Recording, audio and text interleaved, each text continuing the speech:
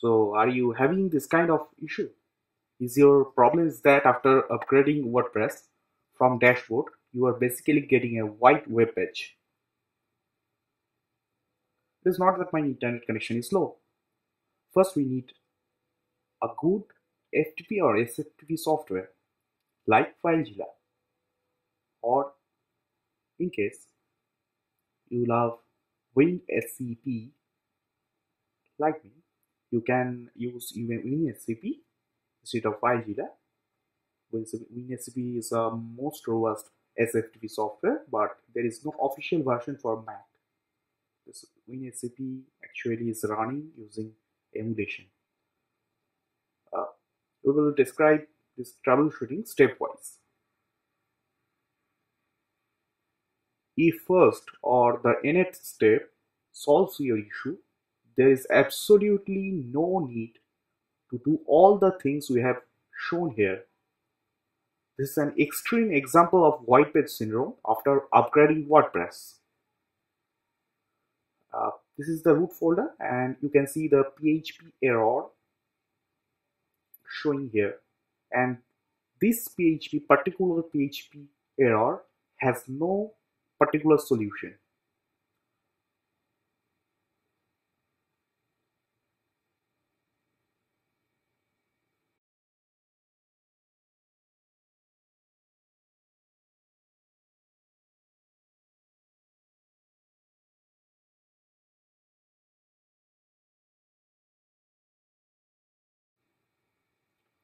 Second way is the conventional way, to use a rename or use a dot before the name as a process of renaming the folder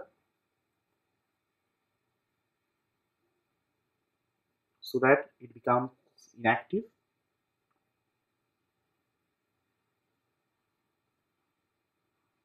When you will remove this dot, you will get option in the WordPress backend to activate plugins or themes.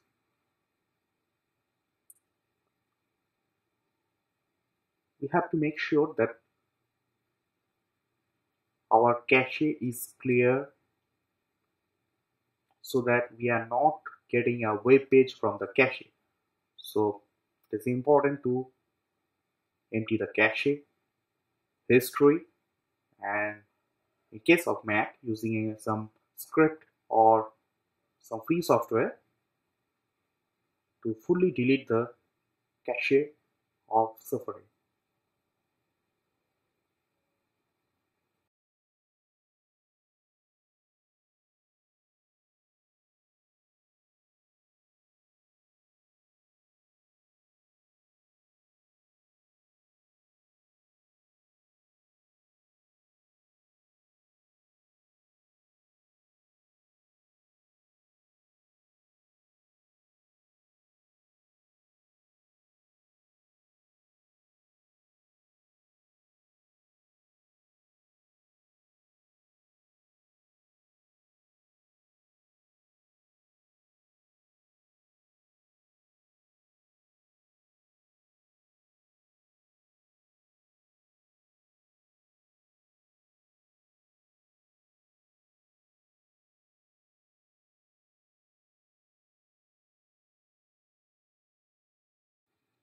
So for my case, the method to deactivate plugin has not solved my issue. I am trying to delete older cache of WordPress as another try.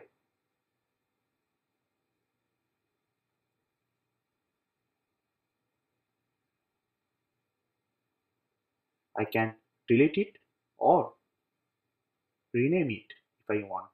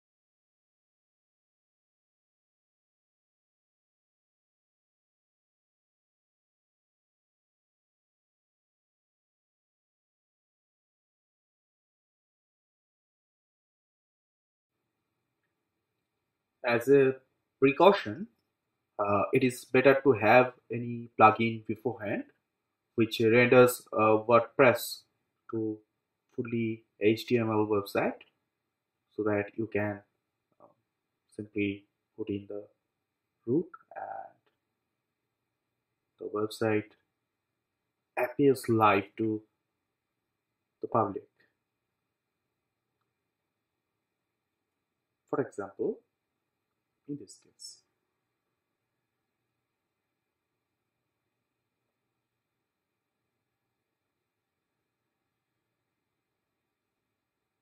this is basically emulating Windows. So I have to go to the users folder and then desktop. Whatsoever, when I open the HTML page, I can see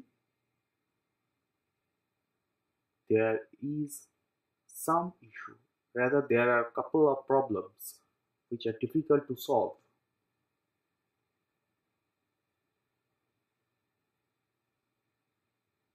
So we have to test first whether Apache 2 is running or not.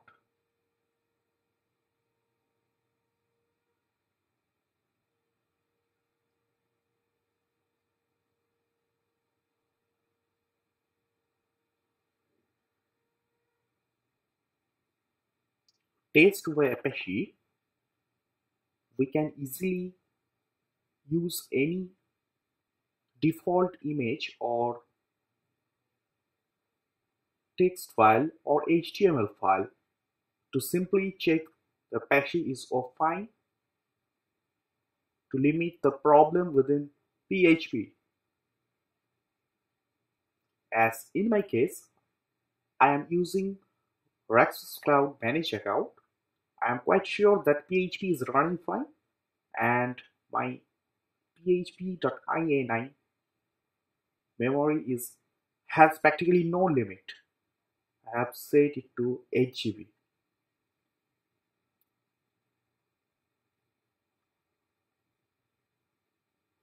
So you can see,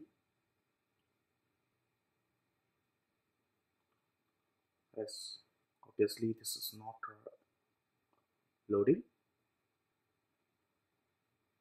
I'm trying to update and upgrade WordPress. This is another method which we can try in case of failed database upgrade. But in this case, nothing is working. So this is a battery of test for testing Apache.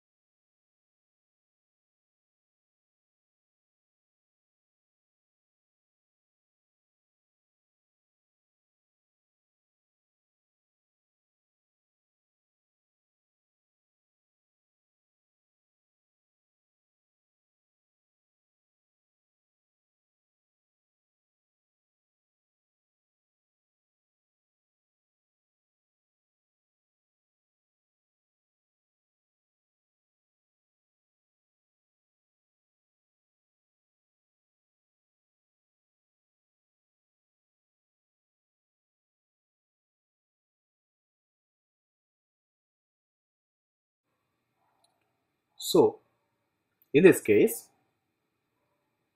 I have to take the highest step. That is, I have to freshly install WordPress or root folder. It is not the usual method people usually follow. So I started to install WordPress. On root folder, I moved all the files and folders to a easily recognizable named folder. I am selecting the files and folders very carefully.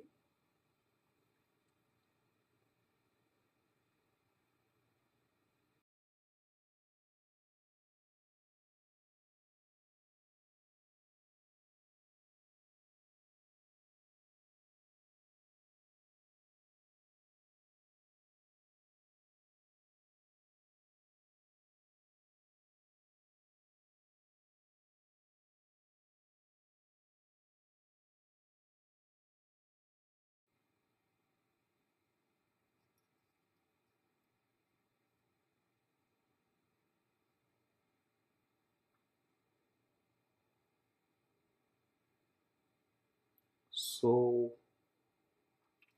I have to follow my own tutorial. That's funny. The process is to delete the new WordPress installations few important tables via PHPMyAdmin and import the same tables from my old WordPress installations database. This method will restore the WordPress at any situation from localhost to live website, from A named website to B named website. There is no problem. It is a very fine method, and you have the full control of each and every row. So here is the detailed textual guide. Fine. You can use a script to install WordPress. It is PHP script. It's very simple script.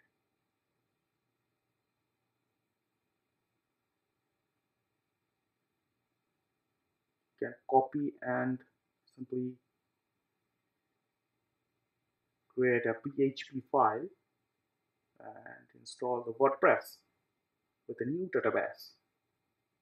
It's very important to understand that we must have to change the table prefix in case we are using a custom table prefix instead of WP. So this is my WordPress, new WordPress. It has no post, it is fresh WordPress. It is loading fine.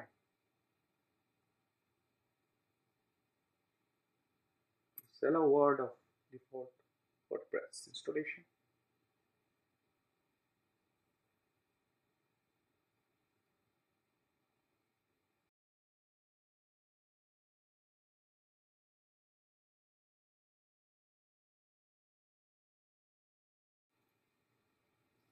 So basically this tutorial is the most important part for your restoration, this extreme method. This is PHPMyAdmin of the new installation. It is very important to understand the old and new installation separately. You must be careful to take the backup from the old database first by importing each and every important tables separately as SQL, and you have to delete them in new WordPress installation, and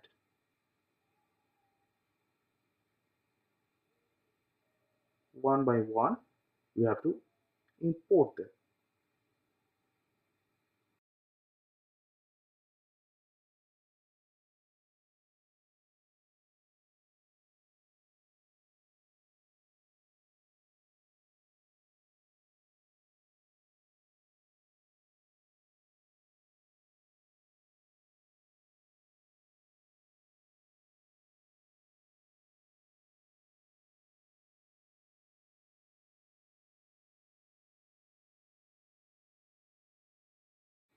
So in new WordPress installations, database, I am dropping two tables very carefully.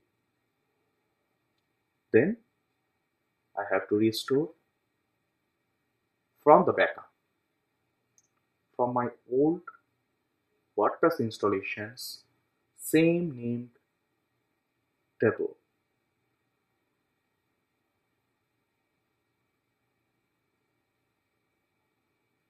This method sounds very difficult, but it is not that difficult. You will get very much fun while doing it because you'll see that one by one everything is getting restored.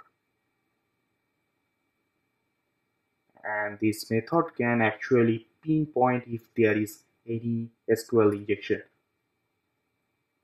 The result is fine. I have got back my WordPress. You can see the old post, old pages, everything is fine.